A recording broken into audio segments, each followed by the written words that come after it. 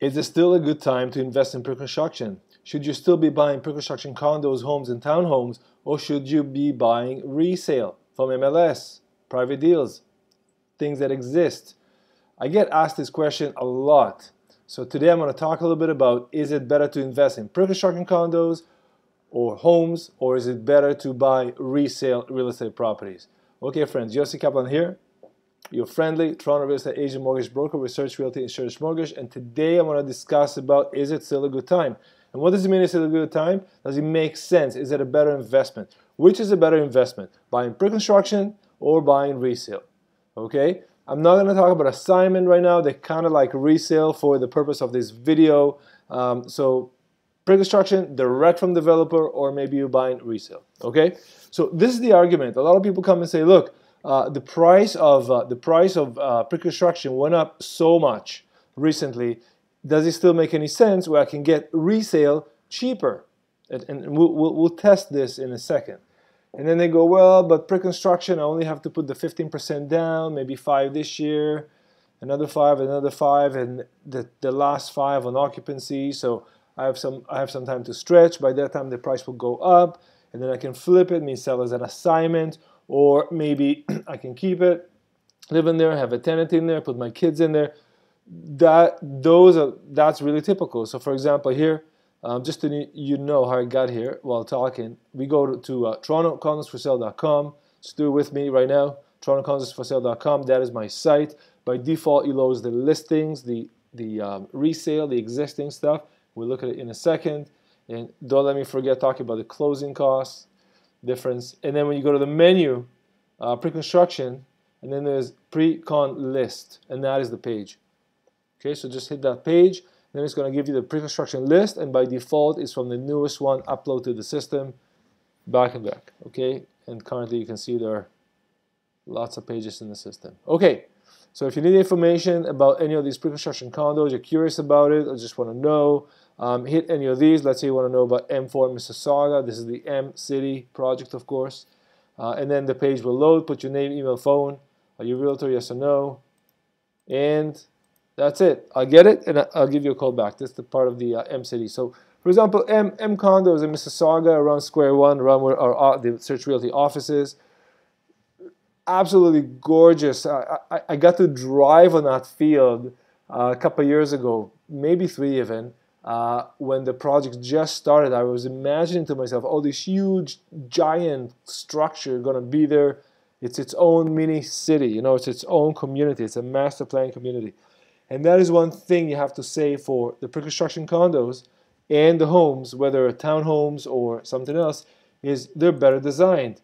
As society, as community, we learn, okay, we just learn, how do I get back out of it? I don't know. How do we live better? How do we make buildings better? How we adopt the buildings to the culture and the needs? You know, if now a lot of people are going to be working from home permanently, then maybe we need different kind of buildings. For example, you can see developers now putting co-op, co-working spaces. There's more of terrace stuff. There's more of communal design, which I really, really love. There's more of master plan community that you're looking at. And because of the cost of land, the cost of construction, material, work, and of course the developers' profit, you know, these guys are not doing it for free. The good developers do really well. In the end of the day, the price keeps going up and up. And of course, the government, although they say they're putting all these taxes and this and that, it's like if you really look at it, the government is one of the main, if not the most single benefactor of this construction because of all the taxes it's collecting. And the local government, as the cities, you know, they collect all these, when you buy a condo, you have to pay all these fees, you know, the closing costs, developer charges, hook you up to the water and maybe to the gas and all these charges. And your lawyer will show you all these charges. You come to close, usually that's what the development caps is. It's capped, we say no more than so many dollars per unit, 1 bedroom, 2 bedroom, whatever. But those are additional charges go towards the city. And the city gets a park and all these things. So the government at all levels is benefiting, obviously jobs. Not only government, we benefit too, but understand that one of the reasons the price keeps going up is because people make money. And if the price is not going to go up because we live in an inflationary economy, remember we have inflation, the value of dollar over time is always dropping. So you need more dollars to buy what yesterday took less dollars. And that is the main reason for the prices going up. Now, the thing is that in pre-construction, the prices seem to be higher, even on par per foot, right? We take a square, imagine in square feet, we calculate the price. So let's say Natasha residence is 263, Adelaide, let's say it came at $1,200 a foot, whatever it is, okay? So 500 square feet costs you $600,000. Now, you may be able to get that 500 square feet elsewhere, resale, which is the purpose of this video, and by doing the resale, let's look here for a 500 square feet unit, 800, 700, okay, there's nothing here, but I'll just take this one as an example here. The price is less than $1,000 a foot, say $950, okay, because I got about 700 square feet and the price is $650. If it was $700,000 divided by 700, that's $1,000 per foot, okay, divide the dollar by the square footage, divide the left number, the dollar, by the foot square, okay, and you get the dollar per foot. If you look at condos.ca, you can make that comparison too. And condos.ca will tell you on the main page what it's calculated as the average dollar per foot. This is $920 in the past 14 days of whatever condos.ca deals it accessed so far. Okay? So what's happening is that the resale units, those tend to sell for less dollar per foot than the pre-construction. Wherever you went. Okay? How could that be? Think about it this way. A pre-construction condo is actually risky. Why is it risky? It is, and I'm going to go back to the pre-condos. It is risky because it's not built.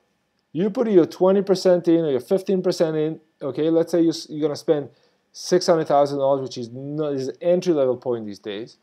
So you need to come up with 15%, $90,000 or 20% by the time you get the keys, the occupancy. That's $120,000. That's a lot of money. And then wait 3 or 4 years until you get your keys. Now what happens if the project got canceled? That money sat there. It didn't get to work. What is that deposit money supposed to do? It's supposed to get the project started.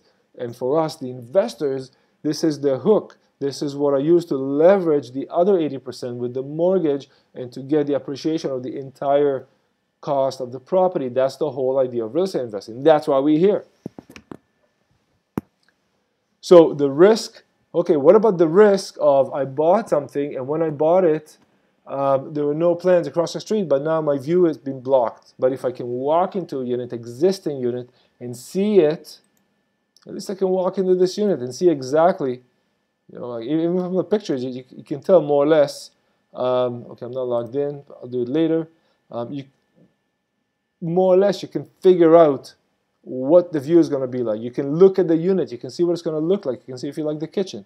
There's videos. There's Matterport, which is the 3D things. Okay, so you can look at all these units and see inside. Video, high resolution video, audio, really nice. Nice unit, the Thompson here, by the way. Okay. Now, pre-construction, it just renders. I mean, it doesn't matter which one you pick. It just does not exist. So your ability to know what it's actually going to look like, you can imagine it, but you can't experience it. And humans love to experience that. We have to see it. We have to feel it. We have to walk our feet on that parquet floor, whatever it is, to feel what it feels like, turn the faucet on, hear the water coming down, all these things, okay? And when you look at renders, you do not get the ability to do that. So there is an inherent risk. What if it's not going to be finished? What if it's not going to finish to what I thought it's going to be like? What if I'm not going to like it? What if things will change during those years? On and on and on. So logically, one would think that it is better to look at properties that exist because you can see what they are and there are no surprises and you can't get disappointed. Therefore, the price of new construction should be less because it has risk, and the price of existing property should be more.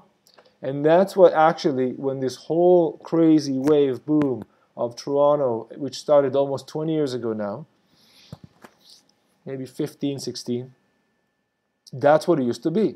The pre-construction was cheaper than what existed. People said, well, pre-construction, we don't know these developers, we don't know these companies, we don't know what they're going to see. You build it, we're going to come take a look, and if we like it, maybe we'll buy one. That's what people used to tell us. You build it first, and then we're going to look and let you know how we think about it. And now it's, please let me buy something in your building. I don't care what it looks like. I don't care which way it's facing. Can I get a higher floor? But people will just take anything they can find because the demand is so high. Why is the demand high? Because of inflation. Because of this. I pulled the value of Bitcoin just to show you what Bitcoin did this 1 year chart. So it starts at 10,500, 12, 14, 15, and then boom, 76. This is in Canadian dollars, 69 right now. So he hit 78, 79. Let's say he hit 80,000 Canadian dollars, almost 8 times in 1 year. You will never be able to do that in real life. It's just not possible. But what it does tell you, it tells you that people are looking for a way to put their money. And you can go to the Bitcoin or any coin or stock market, but this thing can be wiped. I mean, can you show it to me? Look at this. Here's the max chart. Unbelievable. Can you show it to me? Can you tell me what it is? This is blowing off the chart 2018. We thought that's like the most we're ever going to see it. No, you can't see it. You can't feel it. It's in your pocket. The only reason this thing has any value is because we believe it. That's it. There's nothing else. The reason that the value of dollar is dropping is because you can make more. You print more. You issue more dollars on a computer. In the case of Bitcoin, for example, you can. It's limited to 21 million coins, but each coin can be split to tiny, tiny, tiny fractions. You can buy. You can buy $1 worth of Bitcoin. It'll give you 1 divide by 6 this number, but you can do it. You can invest $1 Bitcoin, and even 10 cents theoretically, or 1 cent theoretically. But you can't make more Bitcoin, and because you cannot make more Bitcoin, it's pushing the price up. Now, guess what? What else can't you make more? Buildings on land. You can't make more of these things, like if you want to live in a certain area, you have certain options, and that's it. You can't just drop it like dollar, just type something on a computer, and what do you know? You issue some dollar. Think about it. It's a crazy idea. I like this. This is good. This is buildings, condos, houses, whatever. It's like, I can see it. There you go. You can buy yourself a nice corner here, maybe up there, or maybe by the pool. What's wrong with that? I like it. It's old school. No, it's not going to go 8 times this year, but you can live in there. You can see it. You can feel it. You got to pay the bills, all that stuff. Okay? You can even swim in a pool. So that is there's kind of a disagreement, if you will, between the logic of pre-construction that is risky because it does not exist versus this exists. This should be actually worth more because I can walk right in there. But no. Why? Well, there's a few reasons. Master plan community is one. Scarcity is probably the largest one.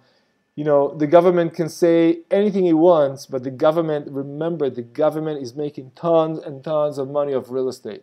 And we're not saying for the government or against the government. It's just the fact. Every new condo comes, that's development charges, and that's property taxes for the rest of the life of that condo, which could be 200 years. You know, how long this building, you know, they're not going to go bad as long as they're maintained. So theoretically, you can live in a concrete building for 1,000 years.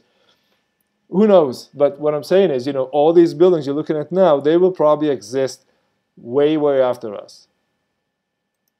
So you have a lot of choices here, and the choice is the leverage. If you want to leverage, or if you want new construction, or if you like the technology, or if you like where it's built, or if you just want to invest a little bit, that's a good option. Maybe you don't want to become a landlord now. Maybe you don't want to become an owner now. Maybe you don't want these. And I'm not saying this is better than the other. That's just what they offer. These are the options. Now the assignment, I said I'm not going to talk about it, but I'll say a few things. The assignment is kind of a hybrid. And it's a hybrid because it's already been sold, so the horizon to completion is shorter than if it was purchased maybe a couple of years ago. But it's still, and you still have to pay the development charges, the closing cost on it, okay? And maybe you don't close on the mortgage right away, so that's a phantom mortgage. You know, you're paying this phantom mortgage, call it whatever you like. We call it phantom mortgage, until you close. So between occupancy and closing, all in Ontario, that happens. That you know, property should close right to mortgage, like they do all over the world. I really don't get that. And then people go to places like Whitby, Bowmanville, Whitby. Look at all these developments releasing Hamilton, Pickering, Ajax. Okay, Whitby, Oshawa, Barrie, Oshawa. So look at these, and you start to see that the new construction, because it's expensive in the cities, it has to pour over. So now it's going when the land is a little cheaper, when maybe the cost of labor is slightly cheaper, maybe the cost of everything is slightly cheaper to build, and it's probably the cost of land that is, you know, the main factor behind everything, obviously. And then if you do the big Whitby project, and you can actually intensify and densify an area and take something that was considered, you know, brown land, couldn't even think of living there, but a large project has enough money, momentum, resources to clean up the land. Maybe it was industrial land. There's a lot of industrial lands. I mean, the entire East Donlands is industrial land, but now it's all condos, right? So the land was remediated, cleaned, and then built. And now people live there, and it's fine. So you could not have had this opportunity unless you have pre-construction, unless you have new stuff, okay? The landing condos at Whitby is also very popular, going really, really well, because they offer lower dollar per foot, maybe in the like under 900, 875 a foot, something like that. So you could pay for existing in Toronto, you're going to pay close to 1,200 for some units, and 1,500, 13, 14, 1,500 or more for pre-construction, some of them. But you can go here and get pre-construction for less. And that's what a lot of people are doing these days, and they're looking what's around Toronto because they can still get prices that are more affordable to them. So this is how it grows. And the reason the cities are always most expensive is because that's where the jobs are, that's where the people are, that's where the action is, that's where the life is. Now we'll see if working from home will change that, because a lot of people used to live in a city to go to the jobs, which are service jobs in the big towers, downtown towers, and then of course all over the city. You know, even a small company, 50 people, you think it's not a lot, but if it's not in a tower, then it needs to be somewhere else that needs parking and people drive to it. And it's a huge economic machine just to bring the people to the job place. Now, if we're not going to bring them to the job place, then we need to have properties, residential properties where we can reside and work, which we don't have right now because all of our places are designed just to live. And you go to the office, you go to work, right? But what if you go to work, it's in the same room? So we need to see some new things, and we're starting to see these little by little. Don't forget it. Everything is releasing now was designed years ago, 3 years ago, 5 years ago, maybe more. So the work from home wasn't a concept then, but everything is designed today should relate to how can I make this place livable to work from home. And if you can find a floor plan, or I find a floor plan that you can work from home, that's a winner. Okay? So I'm just going to summarize this. The price of resale right here is lower than the price of pre-construction. TorontoCondosForSale.com, menu, pre-construction, get pre-con list. The price of resale is more, apples to apples, not Toronto to Barrie, for new construction. So if I'm going to look at whatever area in the Whitby area here, I would probably find homes which are on average less expensive than this project. That's what this formula says, and that's what it tends to be. Now, if you can find anything pre-construction for low prices, similar to prices around you, you should really look at it, because that would be a great deal. And the reason the pre-construction price is higher is because people expect better, because there's a shortage of units, obviously. Canada is growing, maybe not this year, but you're going to start seeing 400,000 immigrants a year coming here. Have to, okay? That's our one of the main economic engines in Canada, and you're going to see these things, and the pre-construction will definitely beat the the resale, because people are looking into the future, and also they can leverage. If I put only 5% today, 5% in a year, 5% in 2 years, that's manageable. And then 5% in 3 years when I get the keys, or maybe I flipped it until then. I already had, if I flipped it, great. If I haven't flipped it, I close on the unit. I put my 80% with a mortgage and I live in there, or rent it, or put a family member to live in there. A kid, a cousin, someone, or a good friend, whatever you like. And now you have a property that the tenant is, over years, the tenant is paying those 80%, and that's the leverage. You only invested 20%. At the end of the day, you still only invested 20%. Now, that's obviously true to all properties, resale too, but the thing with the pre-construction is you invested that 20% and you leverage it because you waited 2 or 3 or even 4 years on a large master plan project. By the time you get the keys, price of real estate could be 40% more. So let's say you bought a unit at the time for 600, and it went up by 40%. That's 240. So that unit you made 240,000, but not over the 600. You only put 120, right? You put 20% of the 600, and then you made 240. If you flipped it and you didn't put the last 5%, you actually only invested 90,000 and you made 240. That's 2.5 times your investment. That's crazy. That's why people do the pre-construction. And obviously pre-construction is based on the assumption that prices will keep going up. Now, no one knows what's going to be tomorrow or even another minute. And past, like they said in Ivy Business School, so many times they used to tell us that past performance is not an indication of the future. What performance you had in the past, you can't trust it to be an indication of future performance. You just don't know that. Maybe it is, but maybe one day it's going to stop. Okay, so you have to bring this into consideration when you're looking at the risk when you're buying properties or anything really. But remember, the price of dollar is going down. I think the U.S. is issuing trillions of dollars.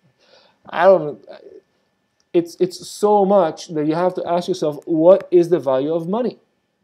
What is it worth anymore? So there you go. It's a lot of people buying Bitcoin, and a lot of people always say, when I make my money, I buy real estate. So I'm here, Yossi Kaplan. My job is to help you invest in real estate through buying, pre-construction, assignments, and resale. If you want to see what's going on, go to urbanrealtytoronto.com. It's a blog style. I may change it soon, but there's a lot of crazy information here. If you go all the way to the bottom, and I'm still working on it, but There's a lot of these pre-made links, so if you want to see what's the Hamilton pre-construction condos, just hit this link here and it will open the page from the other side for Hamilton. So here's Hamilton, and here's the database for Hamilton. So if you want to invest in Hamilton or curious about it, that's how you do it. And you can also get prices and information. Where did I go? It was here.